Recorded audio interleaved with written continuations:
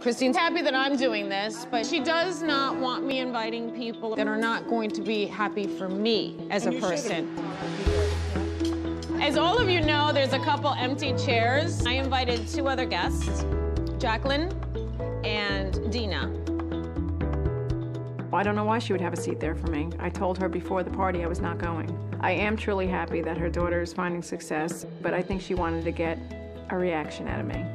And unfortunately, Jacqueline's husband, Chris, prefer she not attend anything that I'm at. That's sad. You're so, like, nice to them. Danielle sounded very sweet and sincere, and that she completely understood why I said no. I am happy for her success, and I was thinking of her, even though I wasn't there. I'm just gonna wish them love, wrap them in a beautiful light. The fact that Dina and Jacqueline did not come showed their true colors. I was a little baffled, but what are you gonna say? I'm not passive, and I'm not aggressive. And I always say, stay in the positive, and I wish everybody love and light. If they don't want to partake in my baby's celebrations... We're not 14-year-olds on a playground. You have to make your own decisions. The only way you're going to be respected ever. I don't think the decision was made. No, but the thing is, would anyone make your decision? No, absolutely not.